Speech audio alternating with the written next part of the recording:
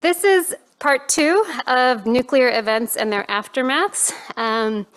One of the things it was hard to find a title to fit everything in, but basically the idea was that nuclear events never really end. So we might look at a bomb blast, but as we all know, the effects will last for generations and generations, and that's why we're all here today. So we're thinking about that, and all of the people here on the screen are going to be sharing their experiences and knowledge about one of these events, so the Tokyo Electric Power Company's Fukushima Daiichi nuclear power plant disaster, which started in March 2011. And so this is actually the point where I entered the nuclear space, was with the onset of this nuclear disaster. And basically, I was studying agroecology. I was really interested in organic farming and sustainable food systems. And then the nuclear disaster happened, and I had this huge cognitive dissonance about how could we have sustainable food and farming when there are these uranium-derived radionuclides all around. And then on top of that, we were not really supposed to talk about them. And so that's where I did my master's research on the topic. I felt like I just brushed the surface, and so I really wanted to study further. So I decided to do a PhD because I had so many more questions. And I was lucky enough to do a PhD here in Aotearoa, where it's possible to have open discussions about nuclear issues. Again, thanks to the years and years of work by mostly Maori and Pacific activists who set the foundation for this ability to have a conference like this, to be able to have these discussions. So I met all the people on the screen. Chiba-san, hajimemashite. I have not really met Chiba-san yet, but I met Chiba-san through Tomoki, or Tommy, who I saw speak about TEPCO's nuclear disaster in a way that really aligned with the way that I was thinking about things. So I connected with Tommy when this when this conference came about. Miku was one of the first people we met through the Matsunaga Institute, through Kalika's connection. So this connection building process was there. I had met Alayna at a conference at Kyoto University a while back. We were on a panel together with the amazing Aya Kimura. Alayna's research, I've always remembered it. So I was very excited to compile this panel to talk about TEPCO's nuclear disaster. And the great thing about all of these speakers is I don't have to present to you. They can all tell you their experiences, many from on the ground in Japan. And so initially this was set up as a dialogue. So Tomoki and Chiba-san would be in dialogue, Chiba-san being on the ground in Fukushima. And then I will read their bios, but Miku she has grown up in a fishing village in Miyagi. Alayna was doing research in this area, and so they have been in dialogue with each other too. And so we have a lot of connection building happening in building these sessions as well. So with that, I have heard the news that Chiba-san and Tommy will go first. So let me read their bios. So Yumi Chiba resides in Iwaki City, Fukushima Prefecture. After the nuclear accident of 2011, she established the Network to Protect Children from Irradiation, also known as the Mothers Group, to pursue the issue of initial radiation exposure in Iwaki. Chiba-san's organizing efforts focus mostly on measuring the radiation levels in air and soil in children's environments. She is also involved in issuing demands, petitions, sharing information, and organizing events about the contaminated water issue. So Chiba-san will be on the panel, which will follow this. And this session is kind of setting a foundation for what we will be discussing in the panel following. So Tomoki Fukui, we also refer to as Tommy, is a Japanese-American anthropology student from the occupied lands of Atfalati Kalapuya people. They are a PhD candidate at Columbia University, researching how Japanese nuclear reconstruction uses patriarchy and ableism to further Japanese capitalism, and how it submerges imperialist histories of exposed labor and disability in Japan. And so I think we'll go ahead and play the pre-recorded video. And Chiba-san will then be, so the video will have subtitles, and so you'll hear Chiba-san's words and you can read them in English, and then they will be available for more dialogue on this.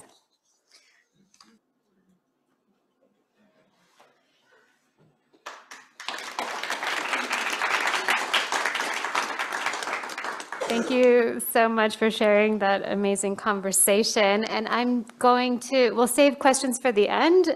So I'm going to move on to Miku and Alayna. So yeah, like I said, for people who just joined the rooms, these are conversations between people, community members on the ground and people researching these issues. So we get some really rich conversations like those. So Miku and Alayna met through this conference process. We kind of put them together and asked them to form a presentation together. So Miku Narisawa is originally from Miyagi, Japan. She's currently a graduate student majoring in peace and environment studies at Meiji University in Tokyo. She also serves as an educational facilitator at Lokahi Foundation in Hawaii, where she coordinates global youth programs. Experiencing the Great East Japan earthquake at the age of 12 made her explore different aspects of peace building in the natural disaster and ocean conservation.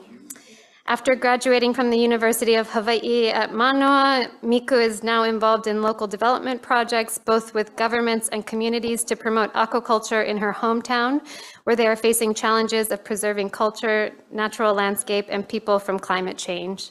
And in the next panel session, Miku has invited Futoshi Aizawa, who's actually a fisherman, and so they'll be in conversation. So again, this panel is kind of setting a foundation for our panel discussion next.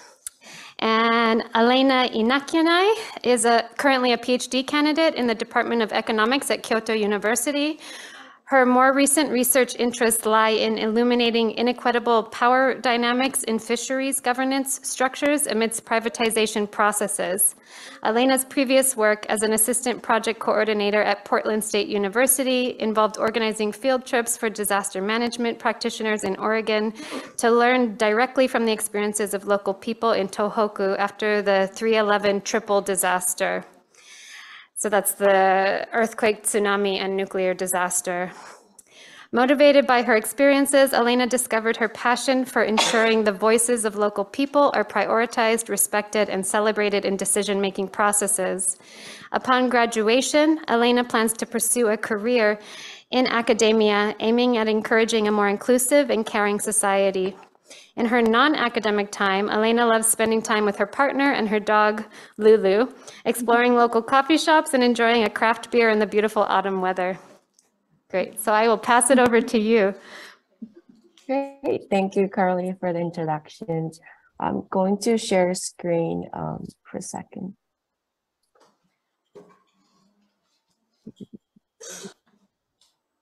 Can you hear us okay on that side? We're sharing a microphone. Is it okay? Okay. Yes, we can hear you.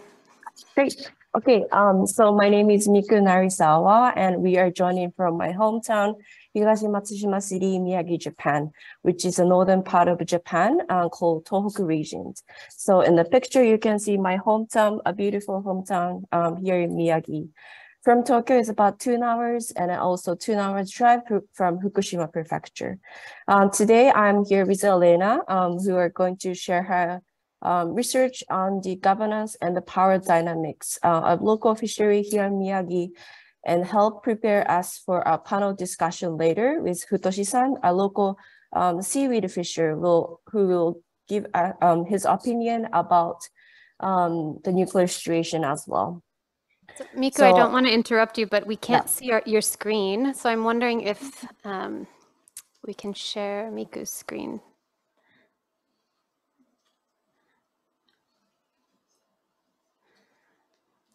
We might have to take all the faces off just for a minute, but.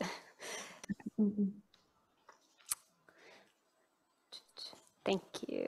Let's see. It's all gone now. We can still hear you though. Okay, should I continue?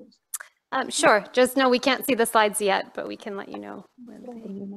Okay. So I was born to a rice farmer family, and my other family member are in fishery industry here in Miyagi. And our city is located right next to the Pacific Oceans, where we are fortunate to have a nutritious marine environment. And our main industries are rice, oyster, and seaweed. So I personally grew up with the oceans, and the ocean is something that I always stays by my side no matter what happens. For example, in 2011. So I experienced the Great Eastern Earthquake and a tsunami at the age of 12 when I was 6th grade. Okay, so I stopped share the screen for a second. So I would say triple disaster, earthquake, tsunami, and the aftermath of TEPCO, Fukushima Daiichi nuclear disaster. As you can see in the picture, sorry, I think it's not on the screen yet, but my city was completely destroyed by the tsunami, and over 18,000 people in total in Japan died from this disaster. I lost my house, my tangible memories, friends, and teachers from a massive tsunami wave, and I still clearly remember the day of March 11, a snowy and cold day. I've been working on passing my experience with my natural disaster as my responsibility to a diverse generations to prepare future natural disaster. After experiencing the disaster, I started thinking about the meaning of water, the Pacific Oceans, and our rights to protect our oceans from future disaster, environmental harm, and nuclearizations. So I was mentally traumatized from the tsunami when I was in middle school, but I also was in a place where I didn't feel comfortable with a Japanese sociological tendency where young people and women are not fully respected. So after living in Europe and Pacific, Hawaii, I started gaining a new perspective to see the world, but also to see a human nature relations, especially from indigenous community in the Pacific, and the concept of aloha aina, the love for land from Native Hawaiians.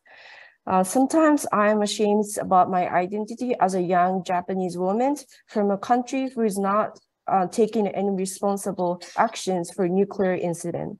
Although the issues with a nuclear power station happen here in Tohoku regions, I would think that I would like to think as it one global issues to face together by tracing back our history with colonialism and imperialism, rather than stepping back and being silent about it.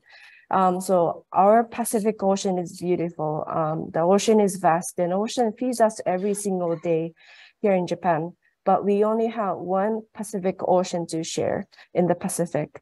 And this is our time to deconstruct the space of silent violence against our right to protect our oceans, land, and people. So during COVID, I came back to my community in Japan. And this is when I started realizing the urgency of protecting our oceans from any harm. When I say harm, I meant nuclear violence, climate change, and also urgency in lack of awareness of such this important social issues here in my community. So today, I hope to share some of my perspectives and works on these nuclear issues from human nature relationship developed here in my hometown. Okay. Yep. Thank you, Miku, for that really beautiful introduction.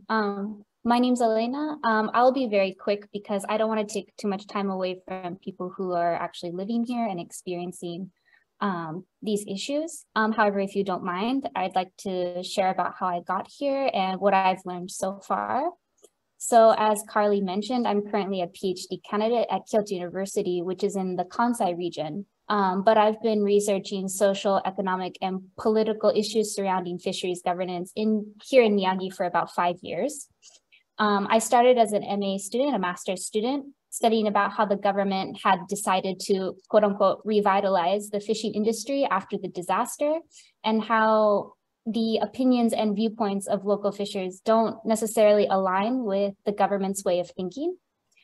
This topic got me really interested in learning about local governance structure, the fisheries governance structure, especially looking at the agency and self-determination of local fishers in decision-making processes. So while I haven't studied the nuclear incident in particular, I think looking at how local fishers lack power and how it stems from an embedded structural discrimination, I think that tends to benefit capitalist actors rather than local people. I think that point is an important aspect to recognize when we talk about change and transitions within Japanese society. So my perception on the situation here is very much from an academic standpoint. And so I recognize that I'm probably not the best person to share direct experiences with. I will leave that to Miku, Chiba-san, and Futoshi-san later on. I do, however, want to share some points that I think are important for us to understand about sustainability or even advocacy in the fishing industry here in Japan. So the first point I would like to share is about local fishers and their sense of sustainability.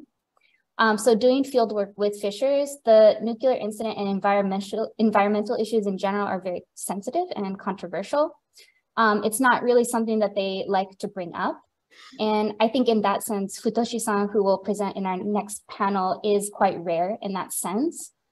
But during my fieldwork, I really got the sense that local fishers think sustainability is important, but the way that they interpret sustainability is different from our Western perspective or even the perspective of regional or national governments here in Japan.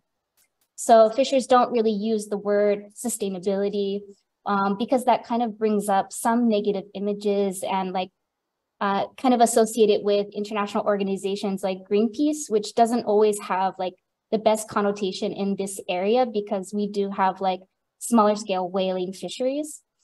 But almost every fisher that I have spoken to has always talked about the importance of ocean cleanliness and ensuring that they have good quality fish that come back every single season. They understand that if the environment, which includes the ocean, the land, the mountains, if that's bad, it will impact their fishing and their livelihoods. This is the difference between knowledge structures surrounding sustainability, the difference between traditional knowledge and Western knowledge. I think it's important to understand the power dynamics between each form of knowledge and how they interact. Many times, as I'm sure is the same in many places with traditional knowledge structures, local knowledge is not always seen as valuable or even efficient.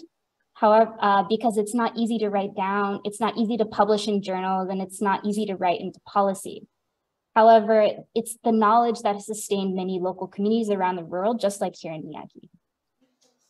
And then the second point I'd like to talk about is fishers and their decision-making power here in Miyagi.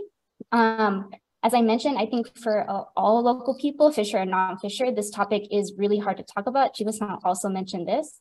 But I think for fishers in particular, local, especially small scale, they already do not have a lot of adequate opportunity to participate in decision making. So from my perspective, I don't really find it too surprising that they're not able to voice their opinions or share openly about the nuclear debate as much. I'll give you an example. I won't go into too much depth just because I just want to give you some idea about the struggles of local fishers face in just participating in decision-making within their own industry. So one example in Ishinomaki is the development of the Momono-ura Special Zone for Fisheries, or the TEPCO. It's a privatized area of the coast that is exclusively for fisheries companies to join without having to go through traditional governing processes. I don't think our slides are working. I had a map of it, but I guess it's fine. So the main issues with this project is that the governor of Miyagi just went along with this project without consulting with local fisheries cooperatives or local fishers. While I don't have too much time to go into depth about the fisheries governance structure, it's very complicated. I will just briefly explain that traditionally fishing rights are distributed through local fishing cooperatives, so the gyokyo. And this system has been in place ever since the first fishing law, and it has been the foundation in many fishing communities around Japan. So to get fishing rights, you have to be a part of the cooperative, and the cooperatives are governed by local fishers. They all work together to determine how much to fish, what to fish, and where to fish at a given time and place. However, the development of this special zone completely eliminates the necessity to register through the local cooperative, and they are just able to register directly through the prefectural government. So this is completely unheard of in Japan. And the reason that this fishery law, this special zone was able to go through was because of the recent change to the fisheries law, which was amended for the first time since its creation in 2020. The amendment made it legal to bypass the fishing cooperatives. The fishery law itself, the amendment is quite controversial in and of itself. And some even argue that the whole amendment of the fisheries law was to appease outsiders or the international community, just to show that the Japanese government is taking steps to promote sustainable fisheries.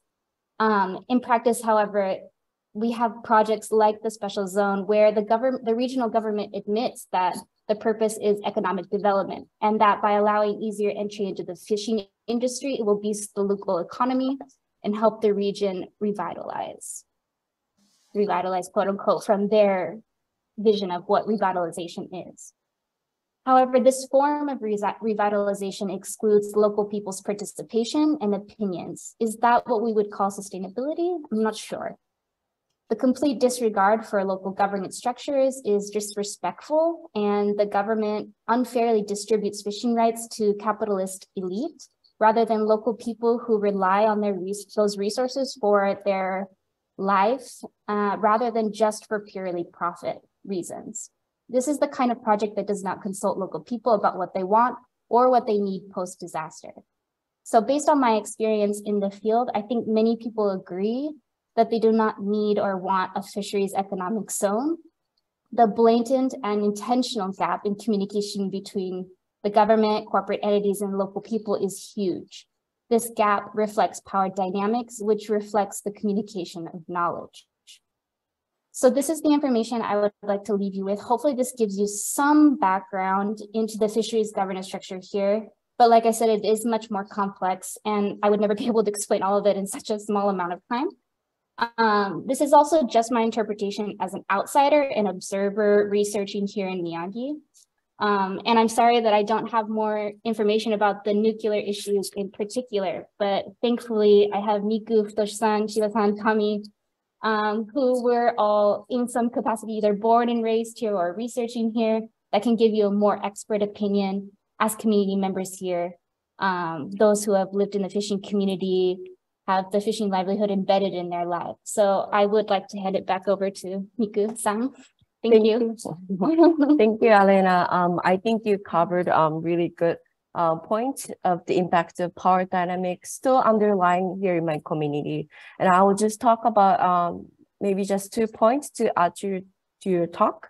So one is the right to carry the responsibility, quote unquote, knowing the incident as a young generations. So after you mentioned about the power dynamic within my community, within a small community like my city, it reminds me the perception that I always had towards our government, and also our rights to have responsibility to protect our environment. So in terms of TEPCO, Fukushima Daiichi nuclear disaster and the radioactive effects, I was not educated about this topic of nuclear or aftermath of nuclear incident in middle school. So I was always questioning myself, what is happening in Fukushima? Like, it's only a couple of hours from where I live. Am I safe? I had those constant fears towards unknown for a future for quite a long time. And I realized what was actually happened after I moved to Europe, France, and many of my classmates and people started asking me about this 3/11 disaster. So I had to do research by myself. And I would say if I didn't leave Japan as a student, I would have no knowledge or perceptions about this nuclear violence right now. So because I live both in agricultural and fishery community here, where foods or growing foods sustain our lives, and radioactive contaminations has been always our biggest worry as a producer. And at the same time, we cannot and we should not escape from these issues. However, we as a community are still under fear because we are not receiving enough information from our governments, and we are still struggling to find our justice. And the second point is the importance of solidarity. After I came back to Japan during COVID, I started working on with our fisheries on revitalizing and maintaining our aquaculture, especially in oyster industries, with both government, federal and regional governments. And as I grew up in the fishery community, we immediately see changes of our oceans from our seafoods, the amount of fish we catch, or even the shape of oyster is changing due to climate change. And my current project goal is to create a sustainable fishery community where we can protect our coastal fishery culture and create a learning opportunity for people to learn about the importance of environment from our lifestyle. And their knowledge and appreciation to our lands has passed down from our ancestors, and we are so appreciate to have this. So as our next panel, we'll talk about the wastewater discharge, which is coming from just a couple of years from now. I'm sure we'll suffer somehow from this discharge of wastewater as a food producer, fisher, or young generations. So if we are aiming a nuclear-free society as a one nations or just as a large Pacific Rim nations, and our sole motivations goal and our goal should focus on how to sustain our life, our oceans, and our people. To achieve this goal, I think it's really important to bring solidarity among people who wish to denuclear our society for a peaceful future where we can live without any fears. And I would say that it's the TEPCO incident in Fukushima, we can say the same thing. So we need a solidarity to stop wastewater discharge, which is coming soon. And from now, or any nuclear power regenerating here in Japan. I take as my responsibility to deal with this aftermath of triple disaster. However, the climate change, denuclearization is still a huge and big wall that we need to overcome as a one large nations who share a Pacific Oceans. So as I conclude my talk here, I wanted to share one quote from Epile Hauhofer, our Sea of Islands. So he says, we are the sea, we are the oceans. We must wake up to this ancient truth together, use it to overturn all hegemonic views that aim ultimately to confine us again, physically and psychologically, in the tiny space which we have resisted accepting as our sole appointed place, and from which we have recently liberated ourselves. We must not allow anyone to belittle us again and take away our freedom. Thank you. Thank you.